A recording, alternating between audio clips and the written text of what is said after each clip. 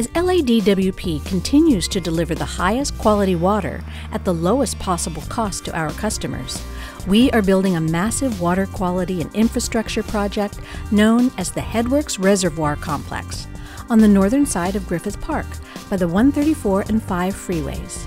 Headworks is a set of two reservoirs that we're constructing. We're replacing Silver Lake Reservoir, where we have under water quality regulations, we can no longer have this large body of water where it's exposed to the atmosphere. So we had to either filter that water or protect that water.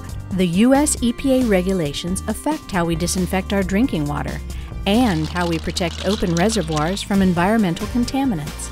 Because of those two laws, all of our open reservoirs are going out of service or being replaced by some projects. Headworks Reservoir Complex replaces Open Air's Silver Lake Reservoir Complex, home to Silver Lake and Ivanhoe reservoirs. Headworks East was completed in 2014. Headworks West is the second phase of the project and is currently under construction.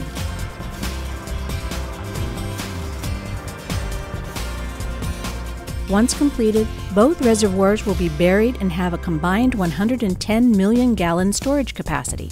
This multi-year construction project signifies increased protection of and continued compliance for LA's drinking water. Once completed, the entire Headworks project area will be restored into passive recreation parkland.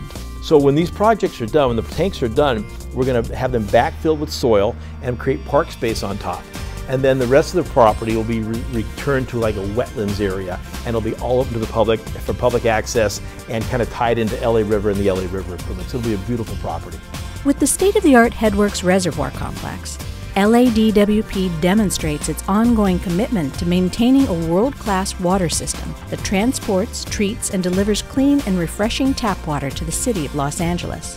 While the Silver Lake Reservoir Complex will no longer be part of the LADWP drinking water system, LADWP is committed to restoring the reservoir and refilling it with non-potable water for the continued benefit of the community.